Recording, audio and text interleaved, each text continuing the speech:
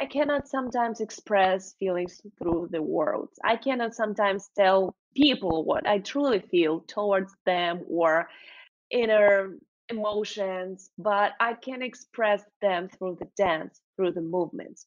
And maybe they will not get it, but I would definitely feel relieved. One, two, three, breathe. This is Unconditioning, Discovering the Voice Within, with Whitney and Jenkins.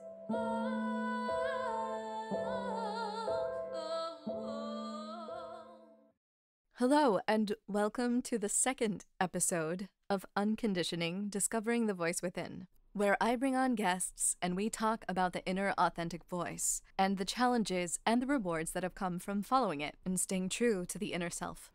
This week, I have Alisa Gurova joining me. She is an international award-winning tribal fusion dancer. She combines techniques from different cultures of the world, including ballet, contemporary styles, Indian, and flamenco, and she has millions and millions of views on her YouTube channel videos. Her presentation is mesmerizing and sensual, and her spirit is just so passionate, and her light shines through in everything that she does. Her creative exploration, everything that she touches, just turns into gold. I met Alisa about 5 years ago in Boston through a mutual friend. And at that time, she was visiting from Ukraine, and she barely spoke any English. And so I'm really impressed with her ability right now, in such a short time, to be able to speak with such profundity. She is a treat, and she's such a burst of sunshine. And so I am so excited for you to meet Miss Alisa Gurova. Hello, Alisa. How are you Hi, doing? hi, Whitney. I'm doing really great, and I'm so excited to be here with you. Can you tell me how you're feeling? Because I know that you had COVID. I'm feeling wonderful, and it can be a little bit funny, but I'm really happy that I had COVID because thanks God I had it in a light form, but I had to stay at home for 2 weeks, and I had a really deep transformation. I realized so many things because no one could go and visit me. I was by myself, sitting at home. I ordered food and I was like, in a long trip in Himalaya, for example, somewhere in mountains. I felt the same thing, I think. I Yeah, think I felt the same. you had a little retreat for yourself Yes. and a break from I'm your routine. feeling, yeah, I'm feeling good. Actually, I had only running nose and a little bit weakness in my body, and then I lost the taste and the smell for 3 days. And I had my test, it was positive. So, but I couldn't tell that I had COVID before I lost my taste and smell. And it was funny. It was funny experiments because I ate something and I couldn't feel it. It was really strange. It was like eating grass. Interesting.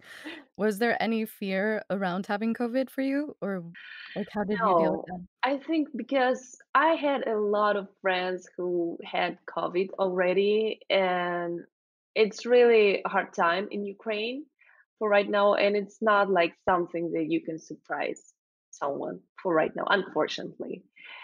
And no, I think I didn't have fear. I just was wondering why did I get it? But I know why because I actually I was stressed before it. 1 week before, I stressed, and I didn't.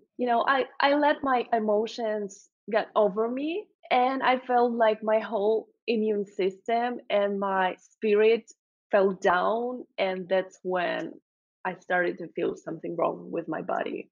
So it was a good lesson for me just to stay positive, and no matter what happening in your life, just let it go, be calm, and try to be Buddha. Well, that's a really positive way to look at it. And the transformations you said that you made during that time, can you talk a little bit more about that, or is it mostly about staying positive? Yeah, I think I would like to talk about it because I felt the transformation that I started to be more connected with myself, who am I? Like really me, not some, someone who other people want me to be. Some expectations from other people. I felt really, connected with my inner self. And I realized I did something that I don't want to do right now. I Mm. was running after that. It wasn't my dreams. It wasn't my dream. And I tried to satisfy someone, like, and I, I don't think that I felt completely happy in this running. And when I realized that I'm enough, like I'm good what I'm doing and I'm going to be better and I have to accept myself uh, right now at what step in my life I am. I felt so much better. I felt like I was released from something that really pulled me down. And it was like no one could help me. Just it was me, myself, and no one else. And this realization that I tried to fit in this world and I lost myself in this running. And I was thinking that I was happy. I did so many things. I tried to be, good at everything. But the question is, was I happy? Did I felt like myself in doing it? Did I really felt, happiness during this routine? Or I just did the routine because I want to be good, because someone, to impress someone. And I even don't know who I wanted to impress. You know what I mean? I do know what you mean. And that's really interesting coming from you because me looking at you, you've always Mhm. seemed to be super connected to your inner self, and I feel like that's really shined through all of the work that you do. So, I kinda wanna go back to the beginning of Elisa Yes. and talk about when you were little Elisa, when you were a Yes. kid and growing up, and talk about when you really discovered that you did have an inner voice inside of you, Mhm. and how that came about for you. I think from very childhood, I was really different from other people, from other, children, because I didn't feel connected to them. I always was by myself. I prefer, to play by myself, to stay by myself, than to playing with other children. And I wasn't mean. I felt more comfortable to be with myself, and I was fully satisfied with this. And I always felt that something is bigger inside me and something is guiding me. And I always felt that everything's gonna be all right, that this inner voice is going to guide me through the life. Of course, during the life, from the childhood, from to now till now, I always, went the wrong direction. I lost my voice, inner voice. I felt totally depressed. I felt totally, not like myself. And million times I found myself and lost again. Yeah, so did you have anyone in your life that encouraged you to follow this inner voice? Like, did you have role models or anyone guiding you to listen to what you were feeling inside of yourself? Mhm. I think I have few people. They're like my guru in spiritual way. It's my Reiki master from Austria, Yelena, and she really helped me to find my inner voice during the harsh time in my life. And but at the same time, I'm feeling like those people, they're helping, but they're helping really softly, like they're showing, lightly the direction. And this is enough. They're not pushing me to do, you're wrong, you have to do this, you have to do this. It's like a light touch of God, I feel, through these people. A gentle nudge. Yes, yes, exactly.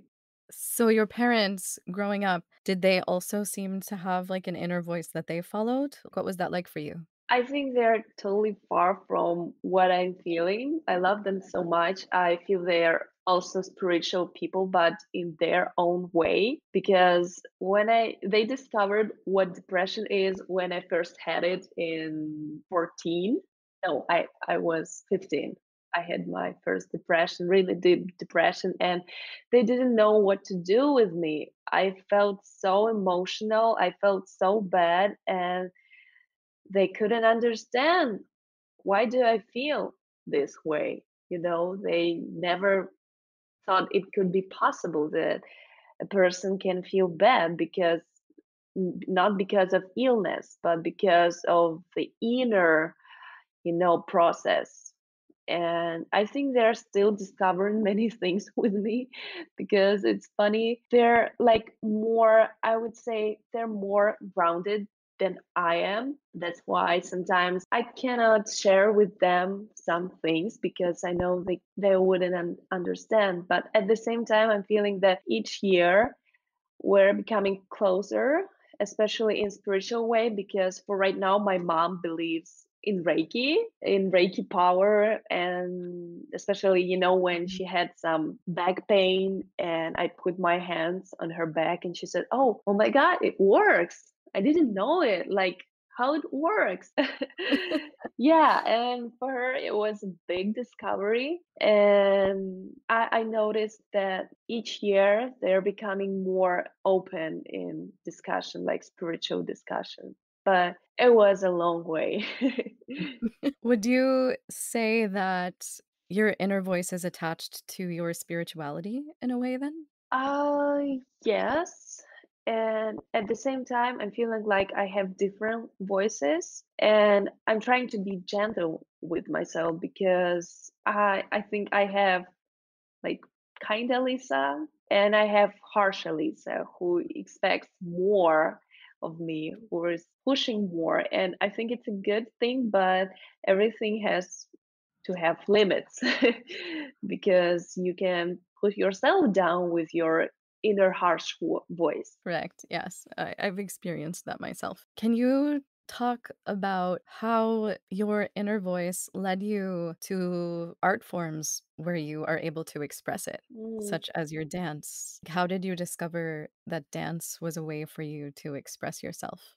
Till dance, I think till the day when I started to dance, I didn't have any goals. I was an ordinary girl. Like, yes, I had some talents in drawing, but I think I didn't feel so, spiritual in it. And when I started to dance, I saw my teacher, how she was dancing, and I thought, oh my God, if I could, you know, to feel my body, to express some thoughts through the body, through the dance, like her, I would be the happiest human being in the world. And that's when my journey started.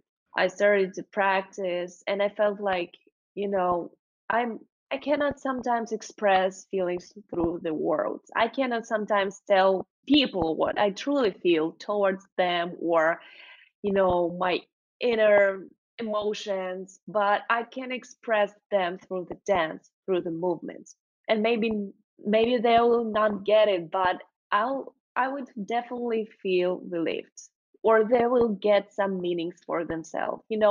Everyone everyone sees the stories through the dance, through the theater, right? In their own way. It helps in their own Correct. way. But it also helps me, to feel relieved because I think there is not so many people in this world. I don't think like thanks God I don't know, I meet these people who are also spiritual, who are very sensible. But I sometimes I'm thinking that it's not like it's really hard. It's really hard to live when you're like very, very, sensitive flower, I would say. Like you feel You're all the winds, you feel the sun, you feel the rain, everything. And for me, it's sometimes really overwhelming. But dance form and art forms in any way, singing, drawing, it helps me, to put these emotions somewhere and to get away from them. Like it's right. It's like for me some kind of relief. if I can Right. say. And Eh, so in these art forms, especially with dance, there's a lot of technique involved yes. and structure. And so at what point were you able to kind of have the technique set within you so you didn't have to think about it, so you could allow your creative voice to flow through? Do you understand what Yes, I I mean? totally Yeah. got it, but I'm still learning. It's a hard process, dancing it's not a topic, totally not a topic because I can talk about it many hours. And my dance journey, of course, I started to perceive the technique and I lost my spirit in my dance when I started to pursue more spirituality in my dance. I lost my technique, so I'm still balancing. I'm still fighting with this, but I'm accepting. Right now the difference is I'm not getting upset, but I'm accepting how I dance today. So when you feel that your technique is taking over your spirit and being able to express yourself in the dance, how do you get back into alignment with your spirit, with your voice?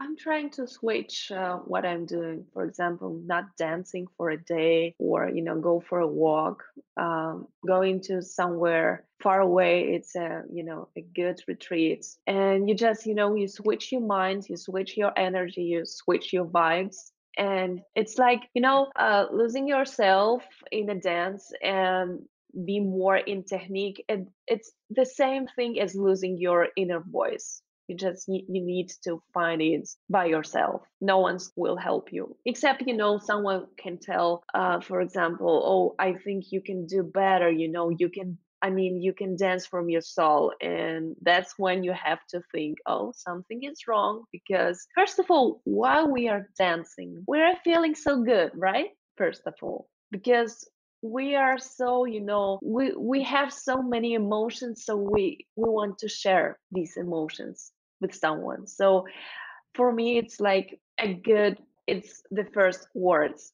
that I have to remember. Why did I start to dance? Because I wanted to feel free to express, not because I'm like, I want to be super like technique dancer. Yes, but technique is not everything in Right. dance. And so in your dance, you're combining a lot of different things with your tribal fusion in different Mhm. cultures. So what is it that drives you to explore other cultures and combine them together? I think for right now in my dance journey, I'm so excited to learn more styles of dance. And it's not only tribal fusion, it's also ballet. And I've been dancing ballet for a long time, contemporary, ballroom dance. And I think from discovering something new in these different dance styles, different dance forms, I'm feeling like I'm more discovering myself, my soul.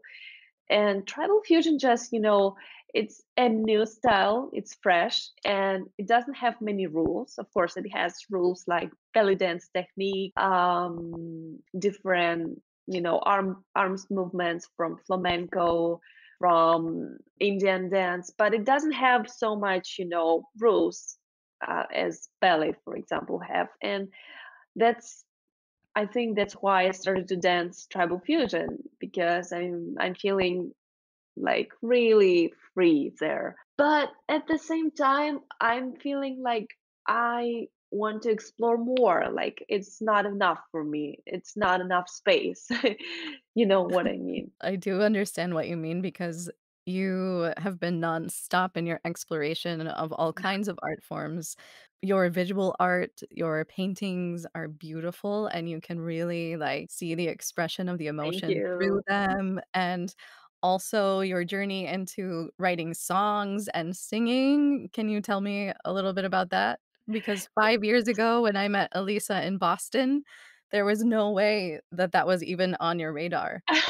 Yes, I just like I'm still like it's for me the biggest surprise that I could do it by myself. I think the main thing why I did it, I just didn't think that I couldn't do it. Just if right now I'm going to think how I did it, I think I could not write a new song. Just, you have to switch off your mind and just go in the flow. So when I came back from America back to Ukraine, I started to do everything, like to just to fulfill my time, because I didn't want to feel like trauma, because it was something unexpected. Like, I was supposed to be in America and everything changed just in a heartbeat. And that's why I started to take drawing classes. And just ironically, I didn't, I just, my friend told me, oh, there is a good singer coach, you have to go to her. And I was like, singing? No, just I cannot sing. Like, what are you talking about? And then I started to take classes, singing classes. And then, when you're really into it, when you're not judging yourself, and I'm struggling with this, when you're like feeling like it's you just, and I lyrics for the songs, they just, started to come out from me. And I was like, oh wow, I have to write it down. And especially for me, it was surprise that I started to write in English. My first lyrics were all in English. And I think the reason why, because I'm so into, English, American culture, and I listen to many songs in English, and maybe that's why it started to, coming out in English. And I think the main thing why I started to do it, I didn't think how I Right. have to do it, So you because were in a flow. yeah, in a flow, exactly. I didn't think that I don't have no, music degree. I don't have, like, I'm not a musician. I'm not a good, like, I'm the beginner in singing, and I just didn't think about it, and my words just came alive. But nowadays, you know what? I just, during my quarantine time, while I had COVID, I was thinking about my lyric, and I actually wrote a text, like, not a text, but some thoughts that came out for me, because all my real lyrics are, almost all of them are sad. I think, yeah, I can because relate to that, yes. yeah, and I was thinking, okay, so they're sad because I felt not really good, and I wanted to, express myself to relieve, to feel better. But the thing is that when you're putting words into a song, or you're putting just a poem, thoughts are really powerful things, and words are really powerful things. I realized that everything that I'm putting in the lyrics are like coming out in my life. It's like a circle, like I'm spinning around these emotions and spinning around the same situations that I'm singing. And I realized I have to, stop and just, write my lyrics a little bit more positive. Ah. However, I feel like writing the lyrics that are not so positive are also a way for us to maybe purge and Express. Mhm. express our emotions that we need to get out. Yes, yes, I agree with you. But nowadays, for my where I am right now, I'm feeling like I have to change a little bit my style of poems, my style of lyrics. I'm not telling that I will never write a, sad song. No, it will be in the future, but for right now, I'm feeling like my new phase of my life is like to pulling myself a little bit up with some bright songs. Yes, and just a few years ago, like, you spoke barely any English at all. And now you're writing in English. Yeah, but at the same time, I'm feeling like my English is not as good as it could be, and because I'm not practicing right now and I have no time, but it's on my list, to I think you're doing pretty good. I can understand thank everything you. that you're saying. So, and Thank I'm it's thank you. inspiring because so what is it that drives you? Because you have, like, a passion, but you also have discipline, and that's not something that should be taken lightly because a lot of people struggle with the discipline when they have the Mhm. passion. So you seem to have, like, a good balance of being able to use your discipline when your passion is lacking. Mhm, mhm. So Yeah, it so helps. how do you do that? Can you explain that process a little bit? Yeah, sure. So, when you have passion, it's easy, to do things. But when you don't have, you just need to find the inspiration. You need to keep going. I always remind myself where I'm going to be. Well, this really helps me because not to think, why did I start, or I have to do it. I just, try to imagine where I'm going to be if I'm going to do this, or this. And it helps me to, pull myself together and just do things that I have to do because yes, you could have some talent for something, but you have to practice. Yes, you could be good at something, but at the same time, you have to improve yourself all the time. And yeah, my I think my main tip for this is just thinking where you're going to be if you're going to take this step today. Perfect. Can you talk about anyone that inspires you? Yes, I think for inspiration, I'm trying, I think I would not say that I have one person who inspires me. I have, I think, all the people who achieve something. Like, I can get inspired by, anyone, from an artist because he's drawing so well, his paintings are so good, from a singer, from a common human who struggled with something and overcame it, right? Yeah. It can also I can also take it as an inspiration for me. Different stories from other people, and I think, yeah. So I would say I don't have like one example. I think we all inspire each other every day. I believe strongly in that also. I think that everyone's story is very beautiful and can be transformational if we just allow ourselves to connect to the inner voice, the authentic Yes, voice of it, and really tap into, what makes a person, yes. which seems to be their inner voice that's driving them. Right.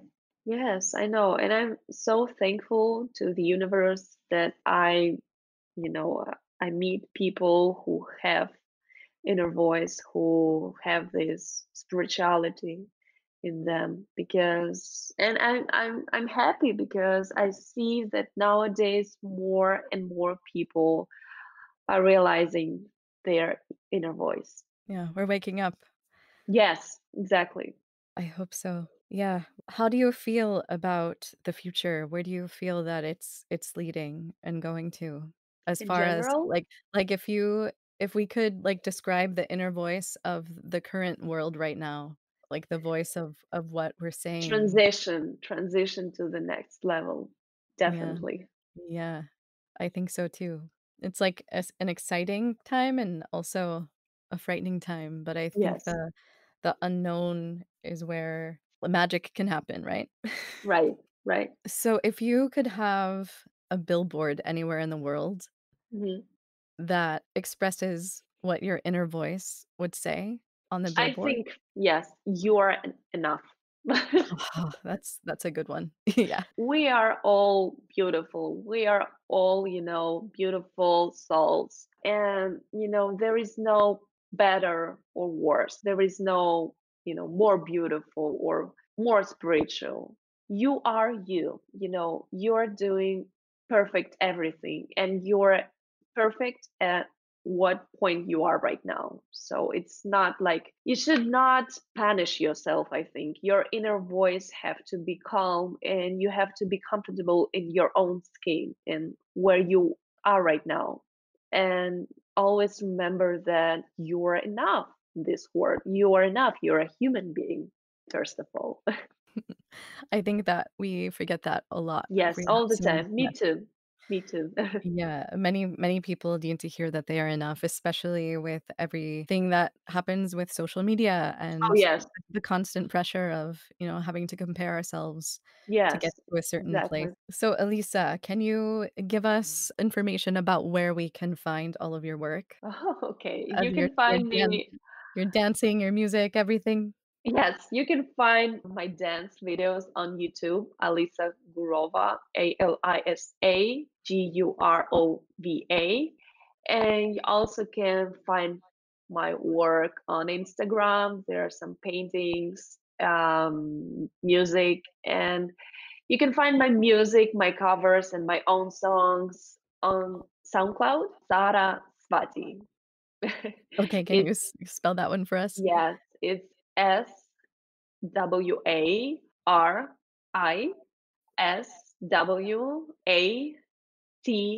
It's like Indian goddess of art. Oh, of course. Yes, the goddess that you are. Saraswati. It totally makes sense. Okay, thank you so much. Thank you No, so much, Whitney. yes, everyone can find you now, and I highly recommend it because it's some very lovely work. Thank you. Thank you so much. Well, thank you so much Thank you for so much, talking with Whitney. me. It's we should talk more often. Definitely. Yeah. I think it was really nice to talk to you, and I'm so happy to see you and to hear you and discuss these things with you because it's a rare thing when you can discuss such spiritual things with someone. Yes, I agree. I'm super happy that you entered my life, so Yeah, me too. Me too. And we kept connection from yes, Boston till to this time. LA, to the Ukraine. Yes, Yeah, yes, it's not so far. It's not so far away. yes, Hopefully, we exactly. can travel again soon so we can see each Yes, other in person. All right. Much love to you. thank you. Thank you so much for joining me. We'll see you next time. And until then, stay tuned in to you.